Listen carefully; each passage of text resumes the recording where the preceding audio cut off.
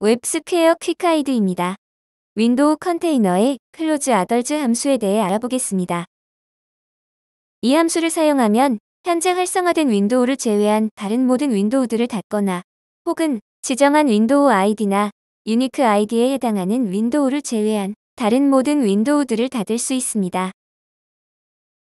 관련 함수들입니다. closeOthers, getUniqueIdByWindowId, getUniqueIdByTitle. 관련 함수들의 사용 예시입니다. 타이틀을 통해 유니크 아이디를 구하고 유니크 아이디에 해당하는 윈도우를 제외한 모든 윈도우를 닫습니다. 주어진 윈도우 아이디에 해당하는 윈도우를 제외한 모든 윈도우를 닫습니다. 실제 예제를 통해 확인해 보겠습니다. 윈도우 컨테이너입니다. 스크립트 탭을 클릭하면 페이지 로딩 시 아이디가 1, 2, 3, 4인 윈도우가 4개 생성되는 것을 확인할 수 있습니다. 각 윈도우의 타이틀은 타이틀 뒤에 아이디를 추가했습니다.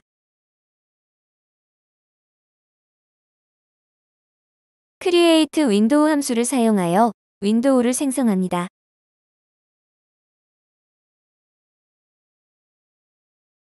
트리거 버튼입니다. 인풋 박스에 윈도우 타이틀을 입력하고 이 트리거 버튼을 클릭하면 해당 윈도우의 유니크 아이디를 구할 수 있습니다. 그리고 반환된 유니크 아이디에 해당하는 윈도우를 제외한 나머지 윈도우들이 닫힙니다. 브라우저에서 확인해 보겠습니다. 타이틀 4를 입력하고 버튼을 클릭하면 타이틀 4 윈도우를 제외한 모든 윈도우가 닫힙니다. 타이틀 1을 입력하고 버튼을 클릭하면 타이틀 1 윈도우를 제외한 모든 윈도우가 닫힙니다.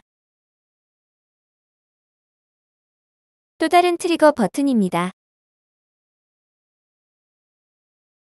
인풋 박스에 윈도우 아이디를 입력하고 이 트리거 버튼을 클릭하면 입력한 아이디에 해당하는 윈도우를 제외한 나머지 윈도우들을 닫을 수 있습니다. 브라우저를 다시 로딩합니다. 윈도우들을 정렬합니다. 이를 입력하고 클릭하면 아이디가 2인 윈도우를 제외한 모든 윈도우가 닫힙니다.